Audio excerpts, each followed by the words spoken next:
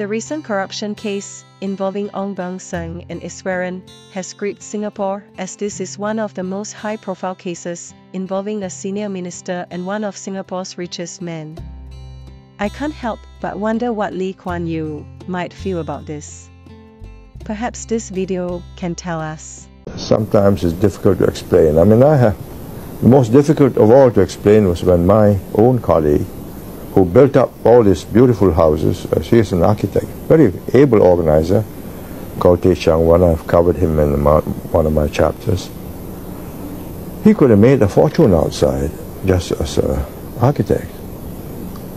But for some reason, he yielded to the temptation of taking $500,000 for adding an extra piece of land on a land sale, so that the developer has a neat little completed plot.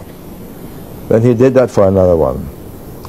And years later it cropped up and the investigations had to start. He wanted to see me to solve the problem. I said, if I see you, then I'll be a witness in court, so best not see me. Better see your lawyer. He committed suicide and he left a note and said, as an Oriental gentleman who believes in honor, I have to pay the supreme price. Died.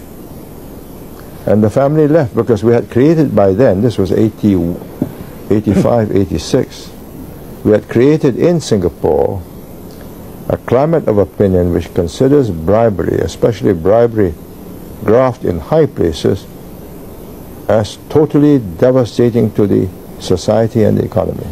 But it's a heavy price, but it reminds every minister that there are no exceptions.